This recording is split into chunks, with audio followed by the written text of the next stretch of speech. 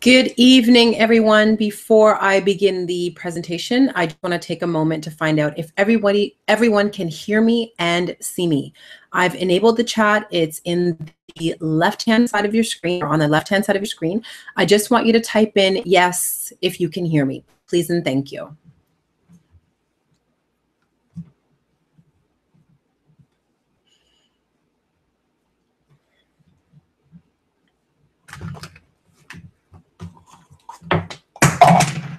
Oops.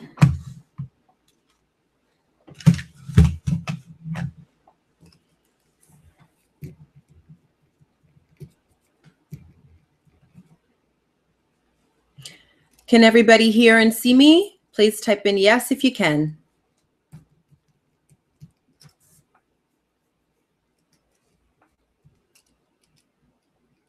Thank you, Leslie.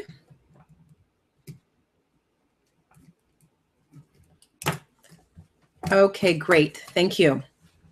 There's still some more people coming on. I'm going to start this promptly because I have a lot of information to cover tonight. So just bear with me because I want to share. So good evening, everyone, and thank you for attending the Naturalista Hangout. This Hangout is going to be awesome. I've got some great information for you about the max hydration method, this method of hydrating the hair that has taken the natural hair community by storm, specific to a specific hair texture and curl pattern. So I just want to get into that with you. And remember, during the Hangout, I'm going to disable chat because I'm not going to be able to see the information or the questions that you have. And after the Hangout, I'm going to enable the questions, the Q&A section, so you'll be able to ask your questions. So without further ado, let's just get into the material I'm going to present.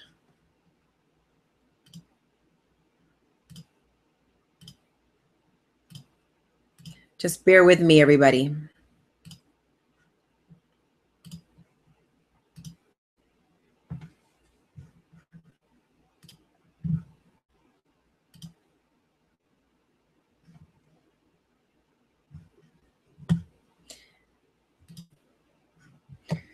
Okay.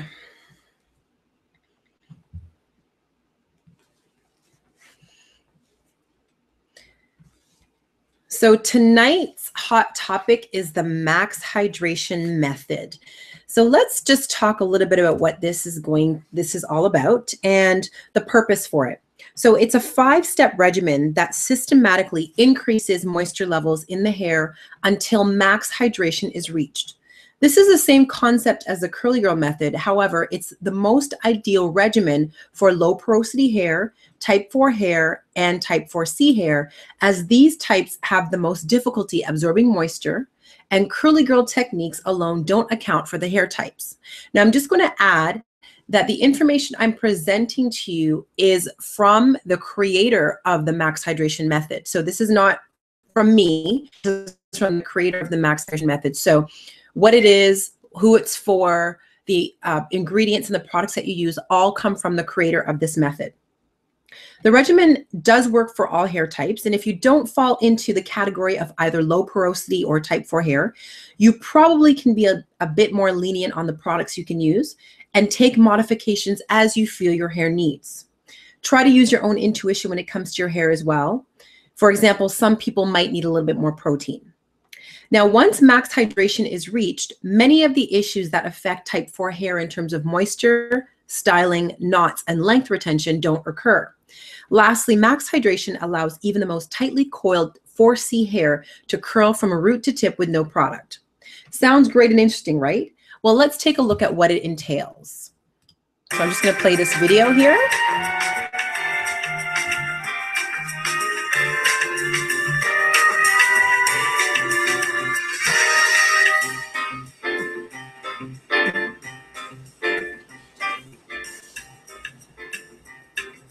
Hi loves, this is Dee and welcome back to my channel. In today's video, I'll be discussing what is maximum hydration. The maximum hydration method is designed to cater to ladies and gentlemen who have type 4 hair. Initially, this method was designed for type 4 hair with low porosity. However, those with normal or high porosity can also use this method, but they'll need to tweak it to their own hair needs. This is because PPQ, the lady who came up with this method, has low porosity hair. However, another YouTuber who has successfully used some of these methods with their own hair and has reached maximum hydration, like a thick girl, has, I think, normal or high porosity, and these methods have worked for her. Type 4 hair needs methods to ensure that it is getting enough moisture into the hair cuticles, because out of all the hair types, it has the hardest time retaining or absorbing moisture. Also, most people within the type 4 are usually also low porosity, which means that you have a hard time absorbing moisture into your cuticles. You are going to be reintroducing moisture on a regular basis using certain techniques consistently until you build up your moisture retention levels to a point where you have optimum hydration levels or maximum hydration. Okay, so you get an idea of what the method is about in that video clip there. So just a few points I just want to make sure that you are aware of. She said that type 4 hair tends to have low porosity, and that where you're absorbing moisture is into the cuticles. Now, as per the person that created this method. So those are the things I kind of want you to take note of.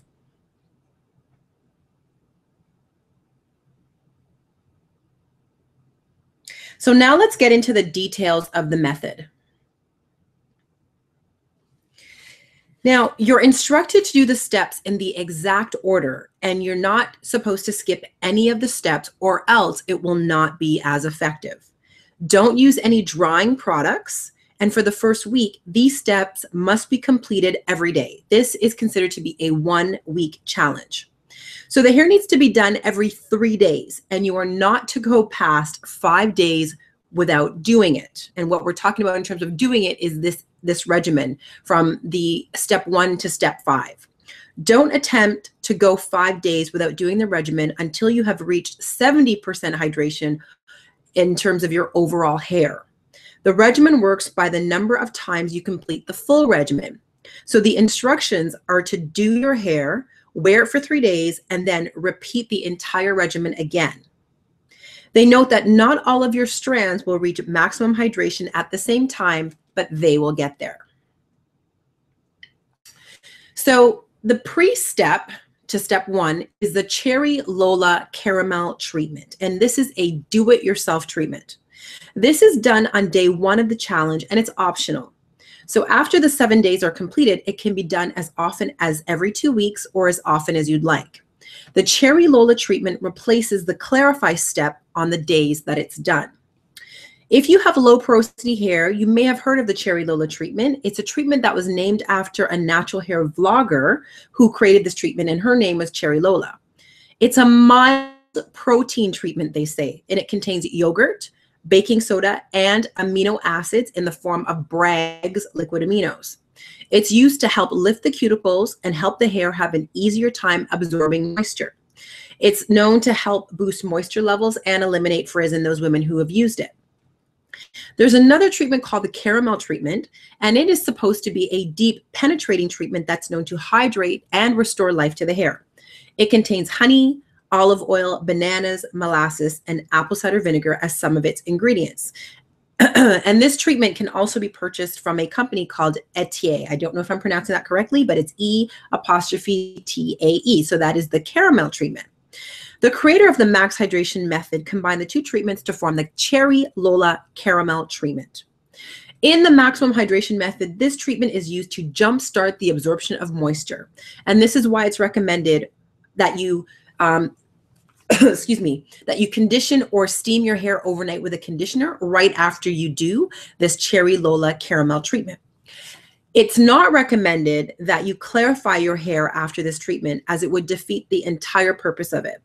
Remember, if you're doing this pre-step 1, this Cherry Lola caramel treatment, it's going to replace the clarify step. So you don't want to do this in addition to clarifying.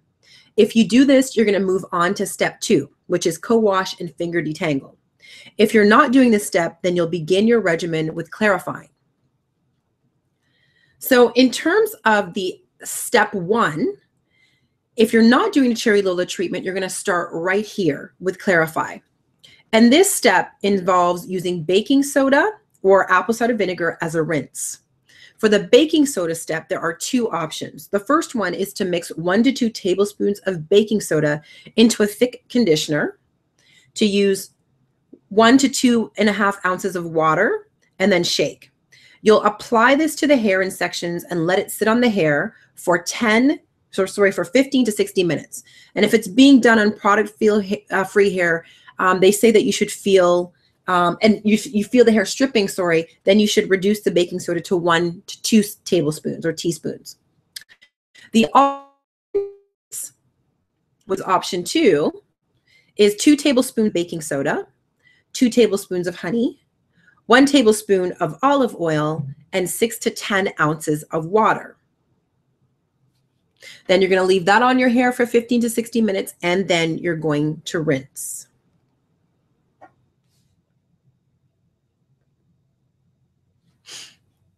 Now you also have options to do the apple cider vinegar rinse. Sorry, I got ahead of myself there. The apple cider vinegar rinse, you're going to do a 1-to-1 ratio of apple cider vinegar with water in an 8-ounce applicator bottle. You're going to apply it to the hair from a root to tip and let it sit on the scalp for 15 to 60 minutes before you rinse. You can cover your hair with a baggie and a satin scarf. Now you can do the apple cider vinegar rinse for 15 minutes, but the longer you can leave it sit, the better. And there's another option. You can do either rinse every other day or night of the week. It's up to you to experiment with how often you want to alternate. So step 2, after you've clarified your hair, is to co-wash and finger detangle. And there are a few options that they give where this step is concerned as well. So the first option is to apply conditioner to your hair in sections and deep condition overnight by covering your hair with a shower cap or a thermal heating cap, or use whatever form of heat that you want to add heat to the hair. This will be 1 to 2 ounces of conditioner and 4 to 8 ounces of water in an applicator bottle. So you're watering down the conditioner. And in the morning, you're going to rinse out this product, and it's going to function as your co-wash. Now, on days that you will not be able to complete all the steps for whatever reason, you're simply going to stop here. You're going to keep the shower cap or on underneath your wig or scarf or beanie or whatever it is that you're using until you can complete the rest of the steps. And they say that this will prevent you from having any setbacks. It doesn't count as a full day until you complete the rest of the steps. The second option is to apply the conditioner, put on a shower cap, and then steam. You're going to steam for 15 to 20 minutes under a steamer. This will function as your co-wash, and again, you're going to use about 1.5 to 2 ounces of conditioner, 4 ounces of water in an applicator bottle. Now, the third step is to apply a warm conditioner on your hair in section. Let it sit for 10 to 15 minutes under the shower cap and rinse out. This will also function as your co-wash. If you're doing this step, you want to pour 1.5 to 2 ounces of conditioner into an applicator bottle and then warm it and then apply it to your hair. So no matter what option you choose, you have to finger detangle before and or during your co-wash under the warm shower. And you want to section your hair before going to the shower if you can, if it's long enough to do so. And you want to focus on removing shed hairs. You want to smooth and rake and separate the tangles in each section from the root of your hair to the tip.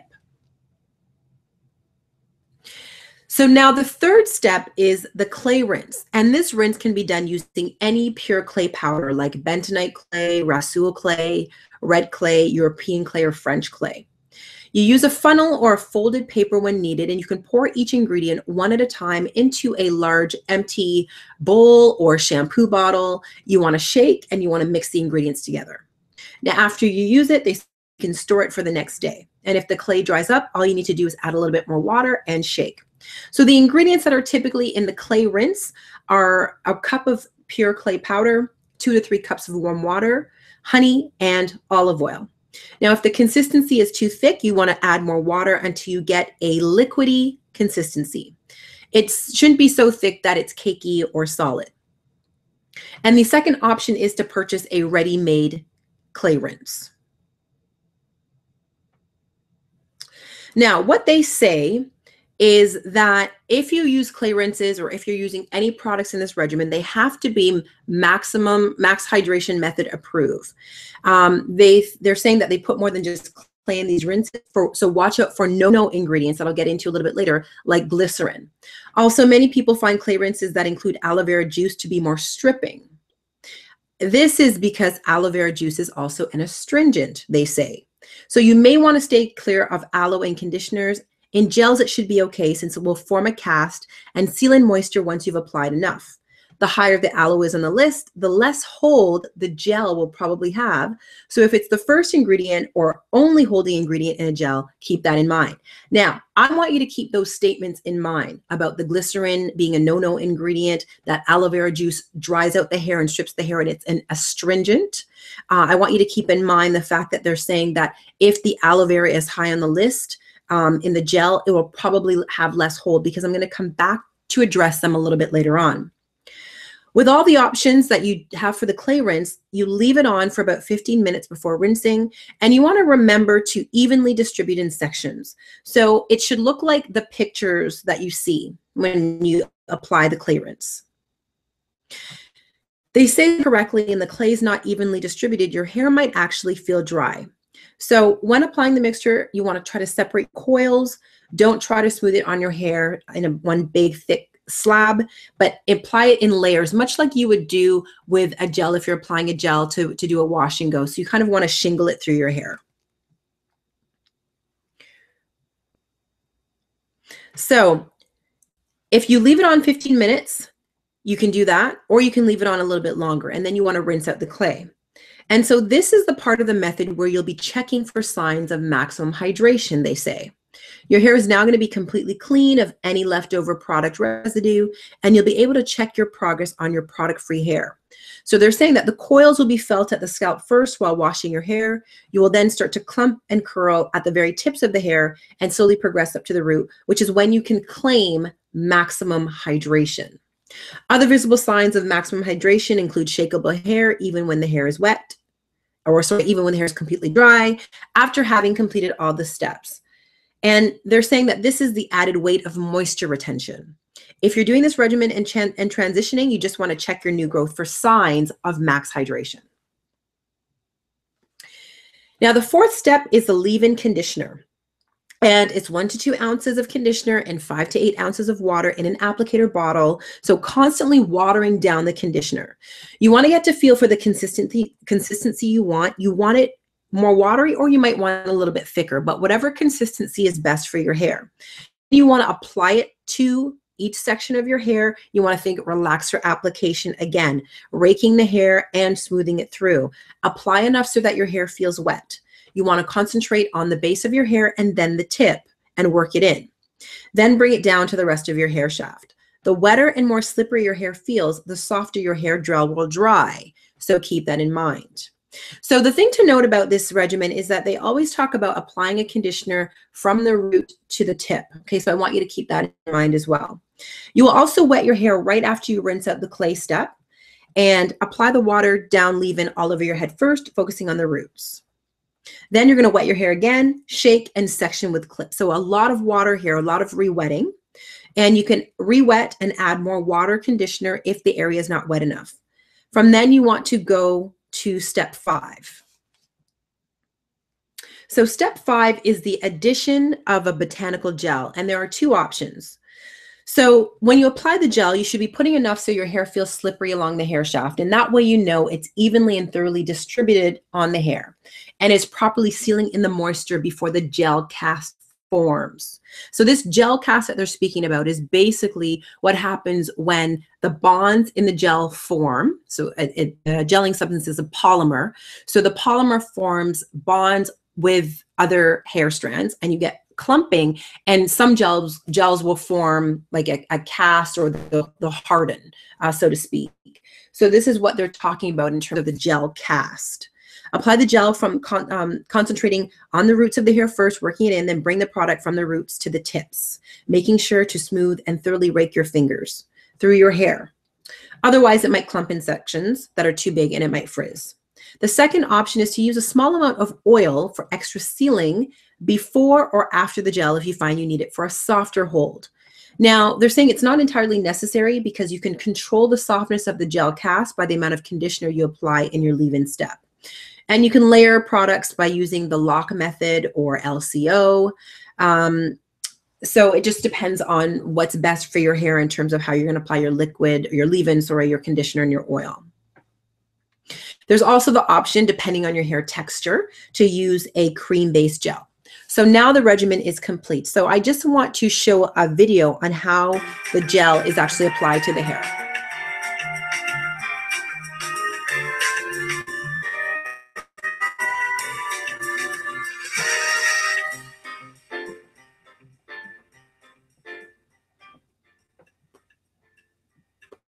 Hi loves, this is Dee and welcome back to my channel. In today's video, I'll be demonstrating how I do the final step of the maximum hydration method regimen, and this is the wash and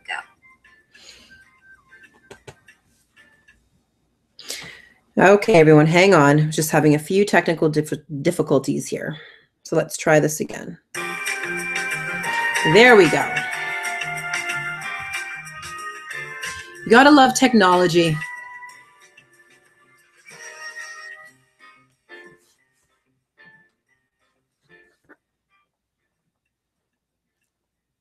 Hi loves, this is Dee and welcome back to my channel. In today's video, I'll be demonstrating how I do the final step of the maximum hydration method regimen, and this is the wash and go. I'll be using my watered down conditioner, watered down gel, a water bottle filled with warm water, and some hair clips. I start from the back in small sections and I clip the rest of my hair away. And then I take my watered down conditioner and I apply it to the roots and I smooth it in, making sure all my hair strands are thoroughly coated with the conditioner from root to tip. I water down the section in order to remove the white residue from the conditioner. I then start applying my gel from root to tip, smoothing it in, making sure all my hair strands are coated, and I take enough to make sure that it feels slippery when I'm applying it on my hair strands. And then I move on to the next section and I do the same thing.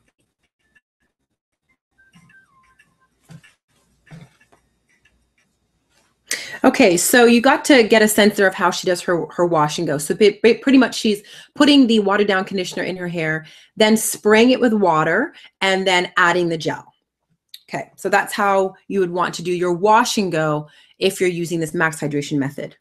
So how do you maintain your wash and go according to the max hydration method?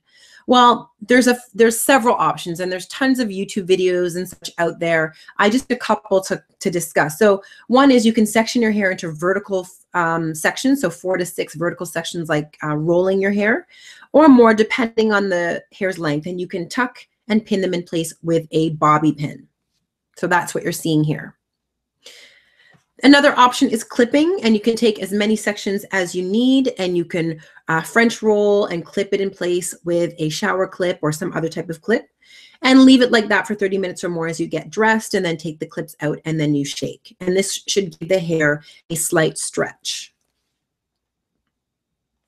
So those are only 2 methods. I know when I used to do wash and goes and my hair was longer, I would just basically band my hair or take my hair in 4 sections and put some elastic bands on it to stretch it out, and that worked for me as well. So there's so many different methods and techniques that you can look into if you're interested in extending your wash and go. So now let's see what the science has to say about the max hydration methods. And the first thing I want to review is this concept of porosity. So it describes how easily water and other substances can move back and forth through the cuticle and into or out of the cortex.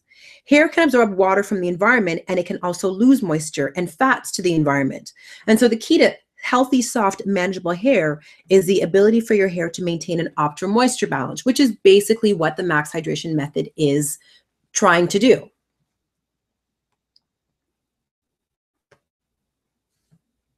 Now, porosity is a function of the cuticle. So moisture is not necessarily a function of the cuticle, but porosity is. So let's examine that. There are a number of factors that determine porosity. And the cuticle is probably the most important hair structure in moisture balance. The scales of the cuticle are flexible and they overlap each other. And this type of configuration allows oils and moisture to move into and out of the hair. Two factors determine your hair's porosity. The first one is how tightly those cuticle scales adhere to the surface of the hair shaft. And the second factor is how close adjacent scales overlap each other. Now, hair can be classified as having low, medium, and high porosity. So let's take a look at low and high porosity in a little bit more detail. Low porosity hair characteristically has a tightly bound cuticle. The individual scales lie flat and they overlap each other. This is the hair type and texture that can be resistant to chemical processing. And this is important because low porosity hair yet hold water when you attempt to wet it. I've seen women with low porosity hair whose hair looks like wire. I can't describe it any other way. The water just seems to bead up on the hair and not really penetrate through the cuticle into the cortex where it belongs. This hair can appear shiny and is considered healthy. Now, when it comes to low porosity hair, it's more prone to excessive product buildup and the accumulation of protein, which can make it feel stiff and straw-like. So low porosity hair will typically require products that are high in moisture, humectants, and emollients. I need you to remember these terms. Low porosity hair requires products rich in moisture, which will be water or water-based ingredients. Humectants are difficult to rehydrate and restore proper moisture balance because there are very few openings in the cuticle or they're small. So the next one that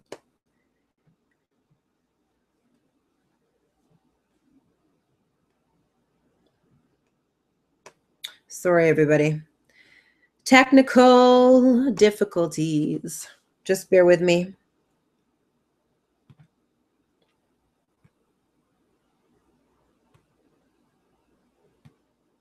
Okay.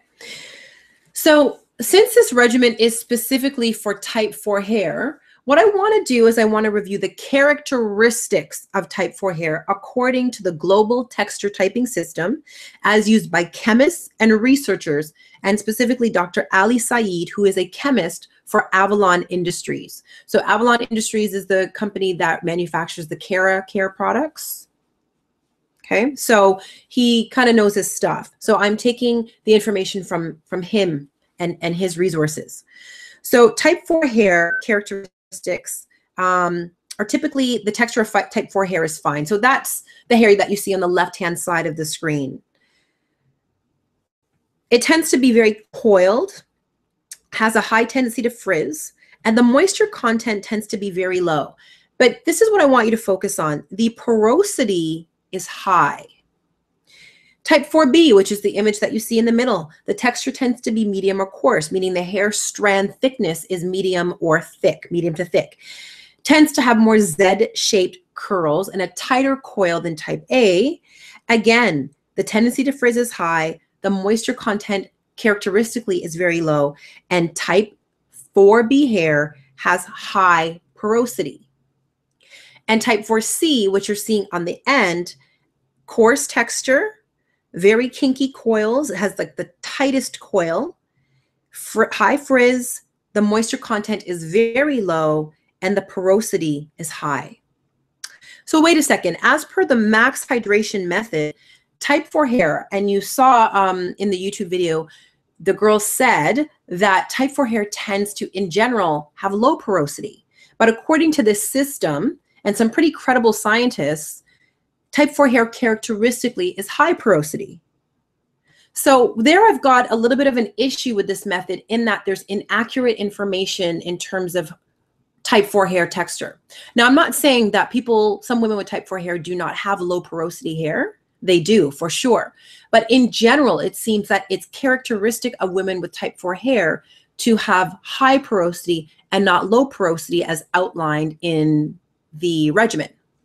So that is the first issue that I'm kind of having with this max hydration method. Now let's discuss high porosity hair for a moment, because it's typically the result of chemical processing, harsh treatments, environmental exposure, and heat. And all of these external factors can cause irreversible damage to the cuticle layer. And what happens is there are gaps and there are holes created in the hair shaft. The hair is then prone to damage from other sources. And as the hair becomes more porous, what happens is there's stress and there's weaknesses that are created in the hair due to the hair absorbing a ton of water. So the hair absorbs a ton of water, there's stress and weaknesses throughout the hair strand, and this causes breakage. High porosity hair also tends to absorb a high amount of water than normal or low porosity hair, so about 55%. So the thing that you want to keep in mind is characteristically with type 4 hair, this hair texture tends to be higher porosity, and the challenges with high porosity with respect to water is that it can absorb too much water and lead to breakage. Again, something to keep in mind here when it comes to this regimen. So my issue that I have is that type 4 hair is characteristically low porosity as per the video, and this is incorrect. So because of that now, this type of regimen is outlined for low porosity hair. It would definitely need to be changed for high porosity hair. So let's examine the steps. The first step I want to assess is the Cherry Lola treatment. Now this involves yogurt, baking soda, and amino acids. And so the person that developed the treatment basically used 2 parts of yogurt, and she says it's for the protein and the conditioning properties. Half part baking soda, she says, to make the hair more porous, and half a part amino acids, just to see what effect the amino acids would have to this treatment. Now for the caramel treatment, the purpose of the treatment is a deep penetrating treatment to hydrate and restore life to the hair. So it contains honey, which is used as a humectant to draw moisture into the hair. Olive oil is a humectant, a great humectant and a great oil. Molasses, and some say it's for the protein, and apple cider vinegar for clarifying. So basically, the Cherry Lola treatment and the caramel treatment are combined for the Cherry Lola caramel treatment. Okay, so that's basically why the treatment is added to the regimen in the first place, for protein and for conditioning. So let's talk about protein for a minute, and let's dive into the science a little bit of protein. Proteins are found in virtually every living system, and they're the main components in hair, skin, tissue, and bone. They're also involved in the immune response, so they're very important. Now, proteins are composed of amino acids. So what you're seeing on the left-hand side where it says primary structure, those are the individual amino acids that make up the protein. Now, they're held together by different bonds, and as the bonds form, you get this structure over on the right-hand side, which is the quaternary structure, which is assembled units. Okay, so all you need to know is that proteins are made up of individual amino acids, and through bonding and different configurations, you get a quaternary or 4th degree structure to the protein. Now, the proteins have 4 levels of structure that help them in the performance of the function for which they're designed. So the building block of protein is that amino acid. So I just want to emphasize that. So in terms of protein and cosmetics, they've been used for a long time. They adsorb readily onto the surface of the skin and hair, forming films that help to retain moisture. The films act to smooth and flatten the cuticle, which makes the hair shiny and more easily detangled. And these films slow down moisture loss and also provide some protection from environment and pollutants.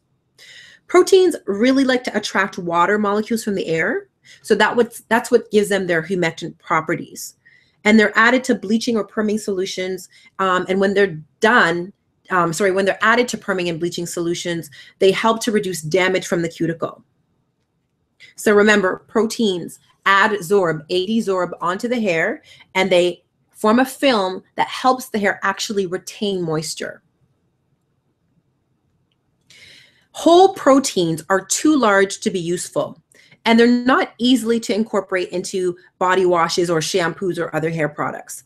So what chemical companies do that sell proteins is that they break them down into smaller units that are more soluble and easier to work with. And this process of breaking down big proteins into smaller pieces is called hydrolysis. So these hydrolyzed proteins are then put into formulas. Amino acids, which are the building blocks of protein, they're too small. So proteins act by adsorbing to the hair, and adsorb means the protein sticks to the hair and forms temporary bonds with the hair. Very large proteins can't form these bonds reliably, and amino acids, on the other hand, tend to be very soluble in water. So you can expect that you'll remove the majority of whatever you put on your hair once you rinse it from your hair. So let's use egg as an example. I know it's not part of the Cherry Lola treatment, but I'm using it as an illustration. Many people like to do masks, DIY masks with eggs and mayonnaise.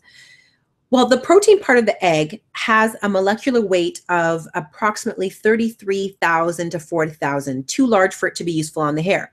It so happens that anything within the molecular weight of 2,000 to 10,000 is the right size for the protein to be incorporated into the hair. So egg white is too big. And then when it comes to the amino acids, in Bragg's, which comes from soybeans, I tried to find some information on the molecular weight of soybeans and couldn't really find any reliable sources. The only thing I saw is that basically it's around or higher than the 33,000 to 40,000 in molecular weight. So it's going to be too high, or it might be too high to be incorporated into the hair. So when you're using Bragg amino acids,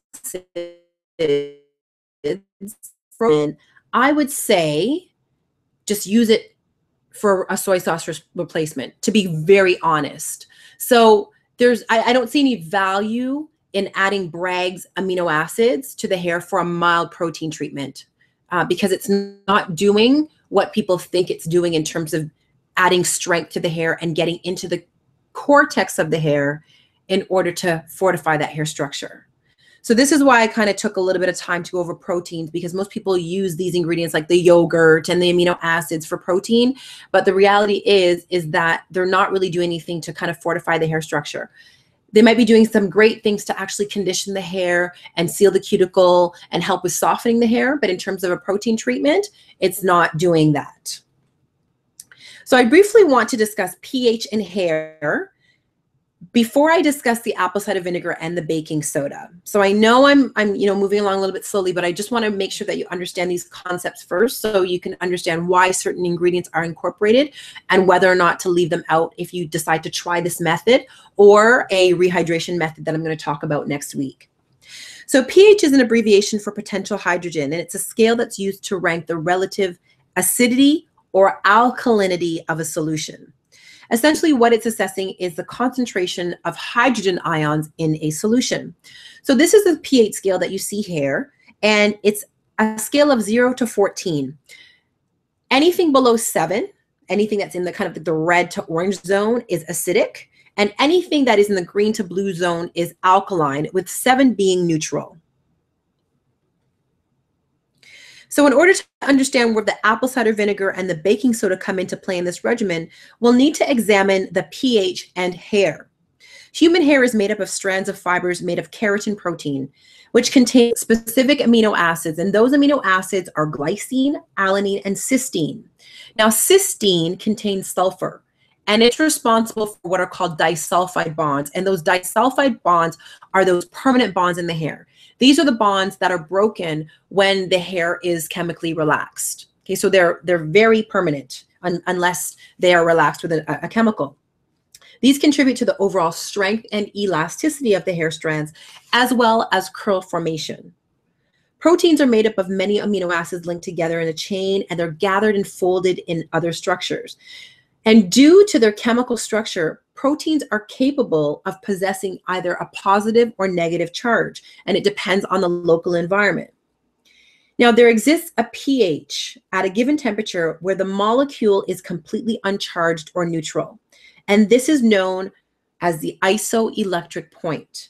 And the isoelectric point for human hair is optimally a pH value of 4.0 to 4.5. So the isoelectric point is the pH at which the surface of the hair carries no net electrical charge.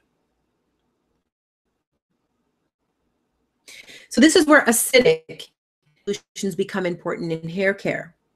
The hair and skin are both covered by a very thin fluid layer made up of oil, salt, and water, and this is what's known as the acid mantle. It's slightly acidic, a pH of about 4.5 to 5, and it's extremely important in maintaining proper moisture balance in our hair and skin. And it's essential for making the cuticle scales lie flatter against the surface of the hair shaft. So what happens when the cuticle scales lie flatter against the surface of the hair shaft? Well, it causes the hair to be smoother and shinier. Light is reflected better.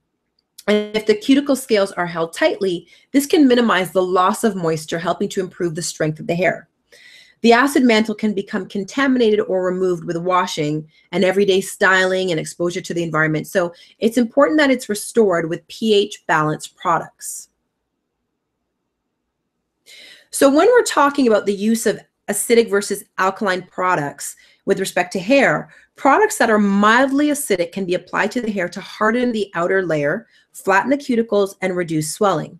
And the result is glossy hair that's less prone to tangling.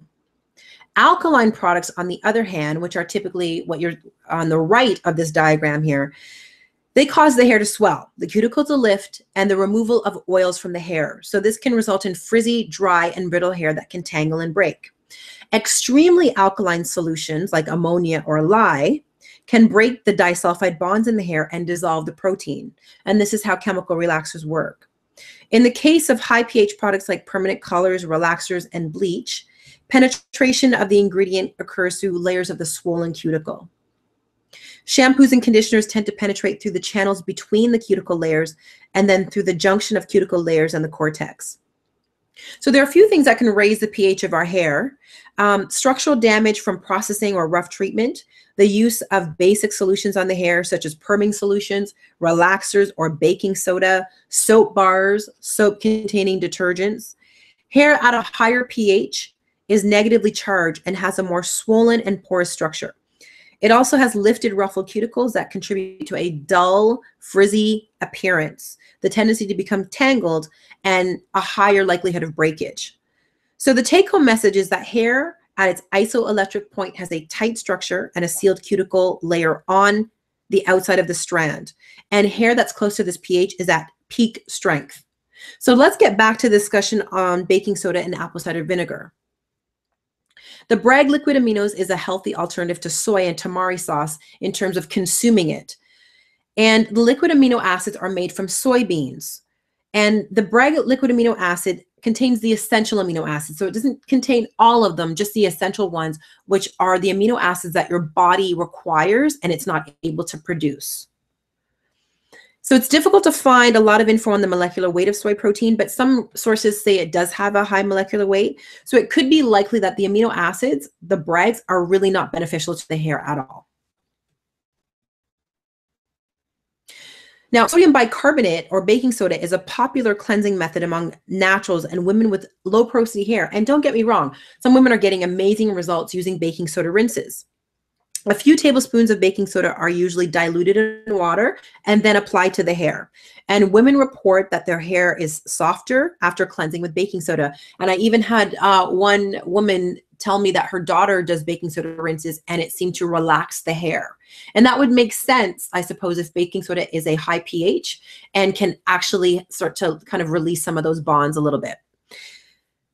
Excuse me, the pH of baking soda is alkaline. So remember what alkaline substances do. They open up the cuticle. And for low porosity hair, this might not be such a bad thing because part of the problem with hydrating low porosity hair is the fact that this cuticle tends to be so tightly bound. The pH causes the cuticles to lift and the hair shaft to swell open, and the rinse can be done after the shampoo process. For low porosity hair, this may help improve the penetration of moisturizers into the hair due to the lifted cuticles. Now, it's important to note that there's very little change in the structure of the hair between the pHs of 4 to 9. So if there's a substance that has a pH between 4 and 9, the hair is not going to really change much in terms of its chemical structure. The cuticle begins to lift at a pH of around 10. The natural pH of baking soda is around 10, so this might account for some of the effect that women are experiencing with baking soda rinses. It's also important to understand that for some, baking soda can be abrasive to the hair. So while it can definitely be an option, you might want to use it with caution and really mix it really well. Apple cider vinegar is made by adding sugar, yeast, and bacteria to apple cider. This process ferments the cider into an ethanol or alcohol solution, and then what happens is the bacteria convert it to an acetic acid solution, which is basically vinegar. The cloudy and sometimes slimy portion of apple cider vinegar is the dead cells the bacteria sometimes referred to as mother of vinegar. Now, it may be useful as a rinse for several reasons. Acetic acid is a mild chelating agent, so it can be useful in removing mineral deposits and buildup on the hair that accumulate over time due to hard water. The clarifying properties of apple cider vinegar and other vinegars can also help remove wax buildup and sebum. And for this purpose, you'd want to use about 25 to 50% vinegar. Rub it into the scalp and leave it on the hair for a few minutes, giving the product time to work. So it would be a pretty concentrated solution of vinegar, barely diluted with water. Vinegar can also be a pH adjuster for the hair when diluted with water and used as a rinse. Your hair needs to be in the proper pH after cleansing and conditioning because it affects the overall health, appearance, and condition of your hair. So in this case, how you could use the vinegar is after you cleanse and condition your hair, do an apple cider vinegar rinse to bring that pH back down again to its isoelectric point. It has a pH between 2.5 to 3.5, depending on the type of vinegar and the concentration. So using it as a final rinse for your hair before conditioning may be a great way to lower the pH of your hair, to lower the isoelectric point or slightly below it. And so what happens is this allows the hair to be sealed flat with a smooth outer layer of the cuticle scales, making it shiny, less tangled, and more manageable. Now, it's important to keep in mind, vinegar can be drying. So don't use it frequently, okay? Or if you do use it, you want to use it with a good conditioner. So in this case, what you would do to bring the hair back to its isoelectric point, shampoo, use the vinegar, then condition, and then moisturize and seal. So when it comes to the apple cider vinegar rinses, you can try it a few different ways. You can try it before you condition, or you can try it as a final rinse after you condition and gauge the results if you choose to use this. So now let's examine the role of clay in this regimen. Residual clay and bentonite clay are two popular types used by many naturals, and they're typically used in spa treatments for mud wraps. They're mainly used for cleansing. The clays are able to attract small dirt particles to themselves and hold on to them, and the clays typically attract positively charged ions. The clay and the ions that it has held on to can then be washed off, and some of them can also remove heavy metals such as lead. Clay masks have also been used for curl clumping. When the mask goes on, it tends to attract adjacent strands and clump the curls. The effect could be temporary or more permanent depending on the texture. So if your hair texture is the type of texture that does not clump without product, then it's very unlikely that after you rinse the clay from your hair is going to remain clumped. If your hair texture does clump without product, like for example, you just have to use conditioner on your hair, then yes, having the clay rinse can definitely help to increase curl retention and formation. So let's take a look at the two clays, the Rasool clay and the bentonite clay. So Rasool clay is sometimes referred to as Moroccan Gasool clay, and it's naturally found and organically mined from ancient deposits in Morocco. It's known for its unmatched ability to absorb impurities from the skin and hair and give the skin and hair highly beneficial minerals. It has a high content of silica, magnesium, very high amount of magnesium, potassium, and calcium. And it can also absorb a lot.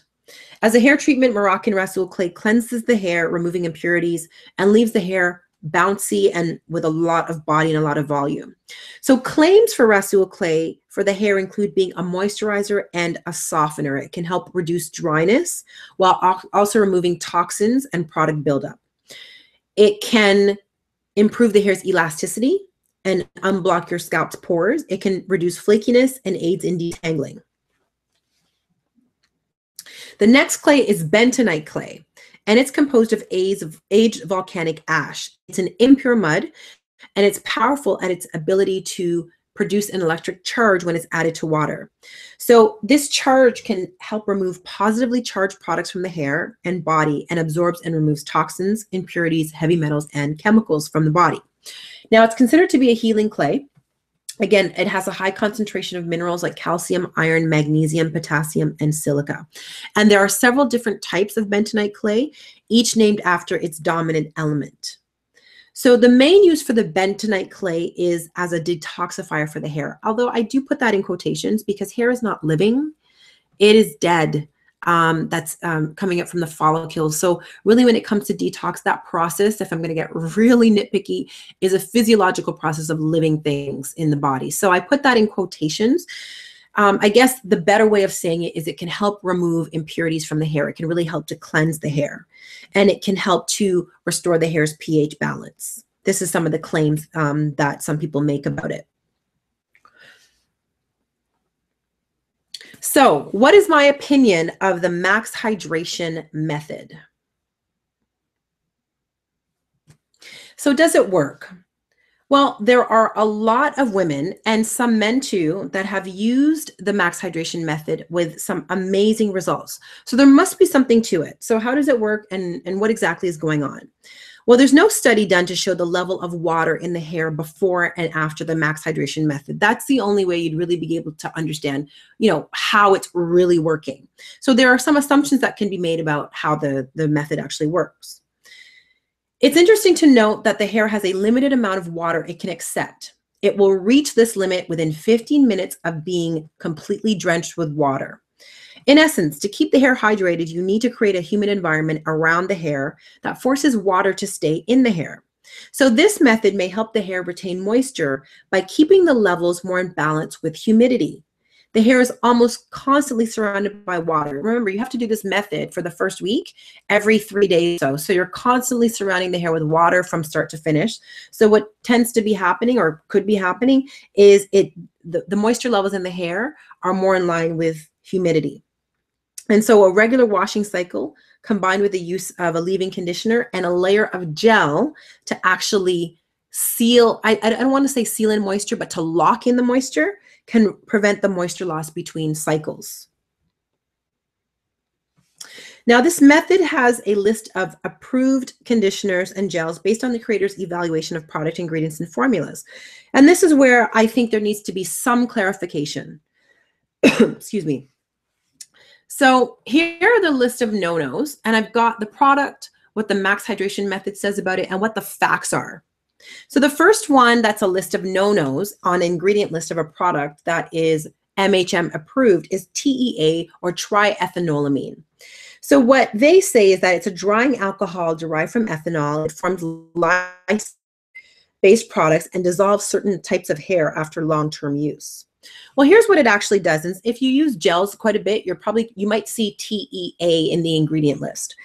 TEA adjusts the pH of whatever gelling agent is used. It's usually used along with something called a carbomer. So what the TEA does is it's a pH adjuster, and it brings it back down to a neutral region so that the gel can actually form. And it's known to help form very clear gels. Most often, you're going to find the TEA and carbomer listed together, and these two are the backbones of most commercial gels. So what happens is the TEA is added to water to adjust the pH, and carbomer helps to turn the liquid phase into a gel. So that liquid phase could be water, or it could be aloe vera juice, or some type of other liquid ingredient that the manufacturer wants to turn into a gel. So that is why TEA is used in gels. So what they're saying is it tends to be drying to the hair. The next one is hydrolyzed wheat protein or peptides, and they're saying it's bad for low porosity hair and most kinkier type 4 hair. What are the facts about the hydrolyzed wheat protein. It's a film former. I spoke about proteins earlier. Proteins are humectants and they help repair the hair. They can help increase moisture levels in the hair. In my opinion, hydrolyzed proteins are a curly girl's best friend. Now, there are some individuals who might be quote unquote protein sensitive. And even, for me, I would need to go a little bit deeper in my analysis or assessment to find out if it's the protein that they're sensitive to or some other ingredient in the formulation. But proteins are great, especially with helping to moisturize the hair. So I would not stay away from them. So I question why this ingredient specifically is on the list of no-nos. Another one is panthenol, which is basically provitamin B5. What they say is it builds up and acts like a protein. So what are the facts? There's a persistent rumor that panthenol creates a waxy buildup on the hair. There is no evidence to support this. Panthenol is not at all similar in structure to any waxy material. It's water soluble, mildly soluble in glycerin, and it can be mixed into most oils. So it should be easily removed from the hair by rinsing or washing with a mild shampoo or even co-washing. If you're experiencing problems with buildup, then it could be the other ingredients in the formulation. Panthenol is readily absorbed by the skin and it's a precursor to vitamin B5. And so when it's used in shampoos or conditioners, panthenol improves scalp health and can potentially improve hair growth. It's a humectant, it's an emollient, it helps give shine to the hair, it's moisturizing. So again, for a moisture protocol, I really don't understand why this ingredient is a no-no. The other one is glycerin and propylene glycol. They're very similar, but I'm going to address the glycerin because it tends to get a really bad rap. What they're saying is that glycerin pulls moisture out of the cortex in dry conditions, and glycerin is also an astringent. So glycerin, it's one of those ingredients that your hair might love or your hair might hate, but it also depends on the formulation that the glycerin is in and how it's used. So it's a very simple substance. It has been used for many years in cosmetics and personal care, and it's a remarkable moisturizer for skin and hair. New studies have shown that its amazing abilities are now into the regeneration of skin cells, which is amazing. It also helps to reduce hair breakage. So it's a molecule that absorbs water from its surrounding environment, and it has such a high ability to attract and hold water molecules that it will raise a blister if it's applied to it undiluted. If it were applied to the hair undiluted, let's say you buy the glycerin at the store and you just apply it to your hair, it could strip all the moisture from the interior of the hair. That is how powerful it is. However, and this is important, when it's used in a diluted state, it is a great moisturizer. So when you add the glycerin with water or you combine it with so many other ingredients, it is fabulous at moisturizing the hair. And what matters with humectants, especially glycerin, is the environment they're used in and the other ingredients it's paired with in order to ensure adequate moisture.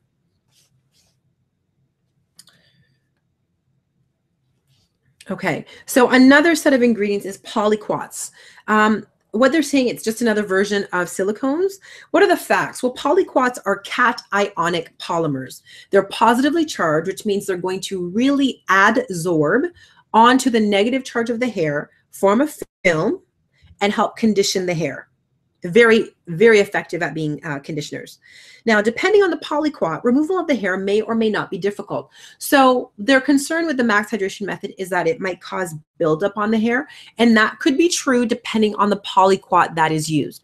So, I mean, I don't want to really get into a lot of detail about each ingredient, but I just kind of want to debunk some myths here. There is some agreement that I have with them saying that it can build up on the hair, but it just depends on which polyquat is used. So they're saying in general, don't use them. That's not always the case. And the thing is about the max hydration method is that they don't use shampoo, they use conditioner washing. So there are some ingredients with some polyquats being in that category that cannot be removed with just co-washing alone. Okay, so that statement about just another version of silicones leads to a ton of buildup, it might be true depending on the polyquat that's used, but they're highly beneficial to the hair. Silicones. what they say is that can cause buildup. They can't be removed without sulfate shampoo. Well, no, this is not necessarily true, as you cannot generalize all silicones. There are varying types of silicones. The facts are that the removal of buildup, when it comes to silicones, there are different studies that show that silicone molecules are almost 100% removed from the surface of the hair when a shampoo containing sodium lauryl ether sulfate, ammonium lauryl sulfate, ammonium lauryl ether sulfate, or, I know those are kind of harsh, the more gentler cleansing agent, coca midopropyl betaine was used. That's from coconut. That's more of a gentle cleansing agent. So if you use that one, then that can remove silicones from the hair. Now, there is some evidence that if you plan to just co-wash your hair, then no, you might not want to use silicones because they might not be removed from just conditioning washes alone. Okay, so there is some information and some agreement that I have that silicones can build up to the hair. And if on the max hydration method, we don't want to use ingredients that are going to cause a lot of buildup just because we're not using shampoo on the hair, then yes, silicones might be out. Now, the cautions are to me, a little bit perplexing. Aloe vera juice and coconut oil. And anybody who knows me, knows my products, know that I use aloe vera juice in every single product. I am proud to say that I do, and I use coconut oil in every single product. And my products are very moisturizing. The Earth Tones Naturals products are extremely moisturizing. So I was a little bit confused with the whole aloe vera juice and coconut oil. And the reasoning that they give for both ingredients is that they can leave the hair feeling hard. Well, what are the facts on aloe vera juice? It's a humectant. It has moisturizing properties. I don't understand how it can leave the hair hard. I really don't understand that at all. That baffles me. The coconut oil. Yes, I've heard people say that it can leave the hair hard. It's usually people that use the coconut oil by itself, not mixed in anything, and they use it in the colder weather because coconut oil at room temperature is a solid. And if you put it on your hair just like that and you go in the cold or cooler weather, yes, it could dry hard. But it doesn't mean that using coconut oil mixed in with other ingredients is not beneficial. This research, it's a great oil for helping to prevent cuticle chipping and minimizing hygro fatigue. It gets absorbed into the cortex of the hair, improving the manageability of the hair. So to me, I completely disagree with not using or being cautious about using aloe vera juice and coconut oil. I think those are the two ingredients that if you really want to effectively hydrate your hair, those need to be incorporated in some way, shape, or form. So I completely disagree with these statements here. So overall, I think that the max hydration method is a great method to improve moisture retention on the hair. I think there's a solid foundation for the use of certain products. However, the reason for avoiding some ingredients is questionable and requires a more detailed assessment of the product formula. This is so important. I'm a big believer in this.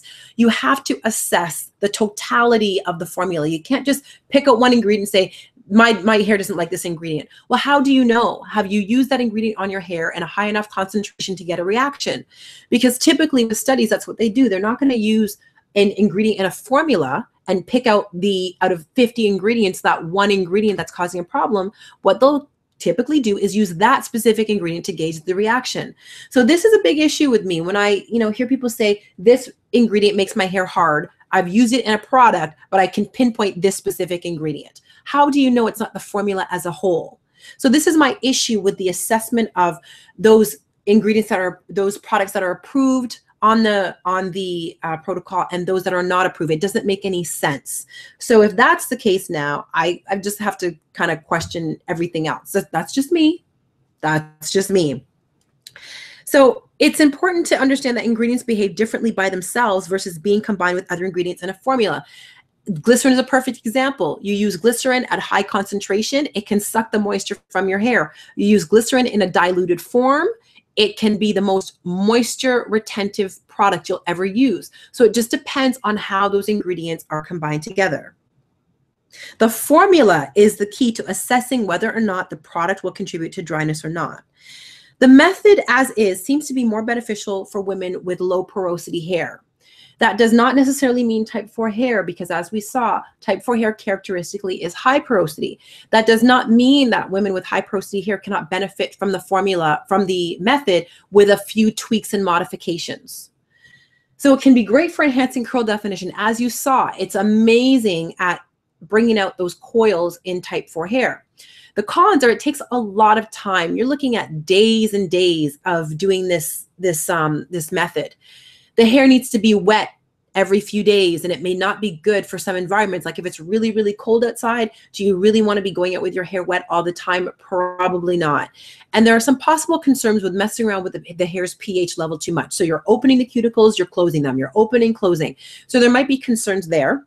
But the reality is that there's a lot of women who have seen such tremendous benefit from this method, and their hair has been hydrated for the 7 days. Now, after the 7 days, it's difficult to know, but during that 7 days of wetting and co-washing, etc., they seem to have really good levels of hydration in their hair. So that is my assessment of the maximum hydration method. Does anyone have any questions? I'm just going to enable Q&A.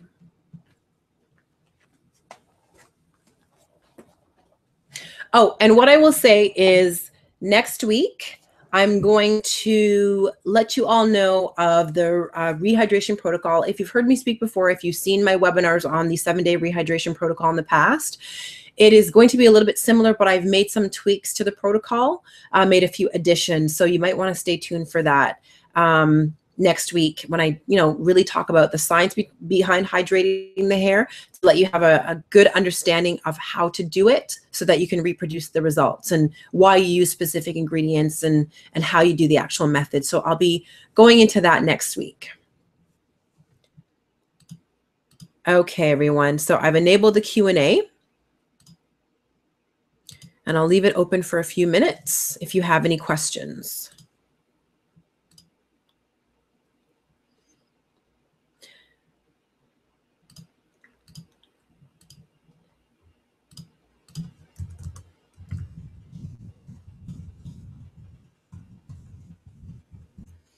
So I've just done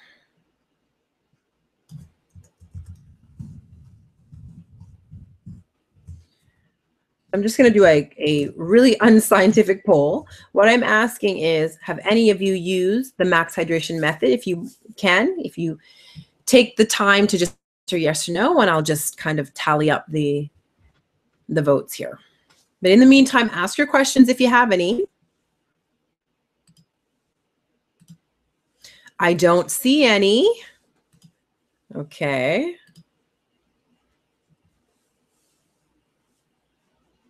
Okay, got one in, no.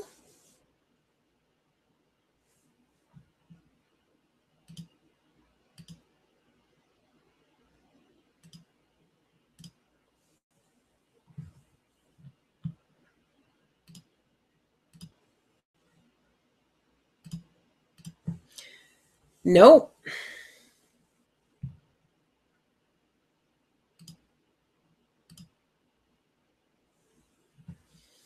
Okay, I've got a question here. Thank you very much.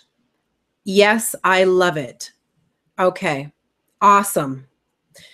So someone answered that yes, they love the max hydration method. One has, and two have not.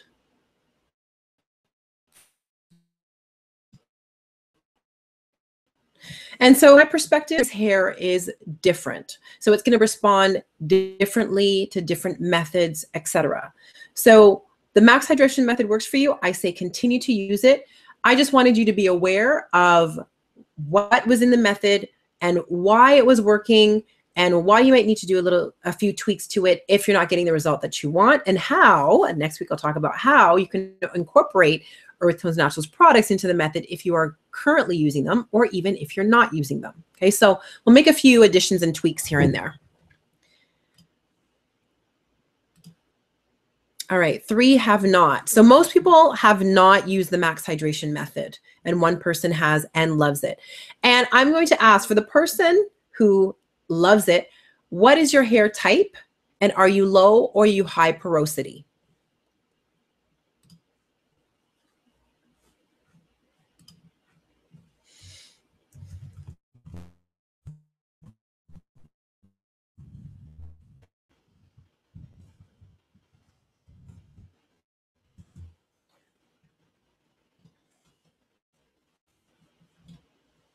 Okay, I'll just keep the questions open for another minute or so. And then I will send you all off to do what you need to do, whether it's bed, taking care of kids, or watching TV, whatever it is.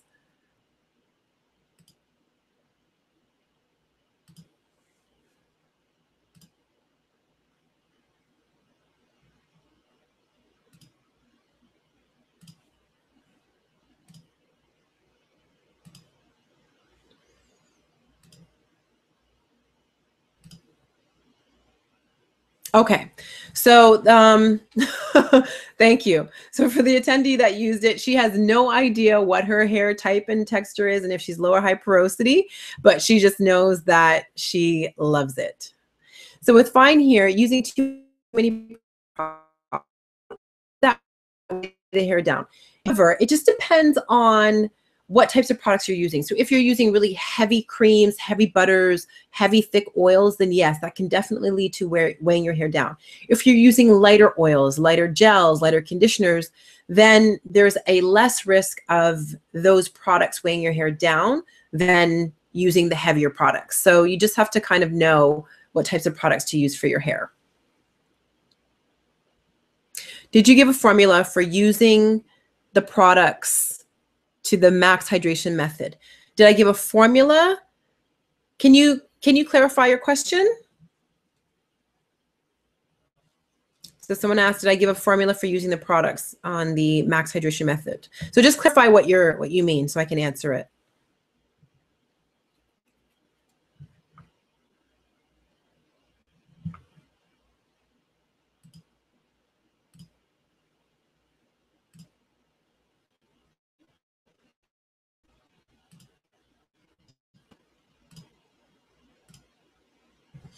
Okay, any other questions? Any other comments? I know there's probably a little bit of a lag with asking the questions, so I'm just going to wait.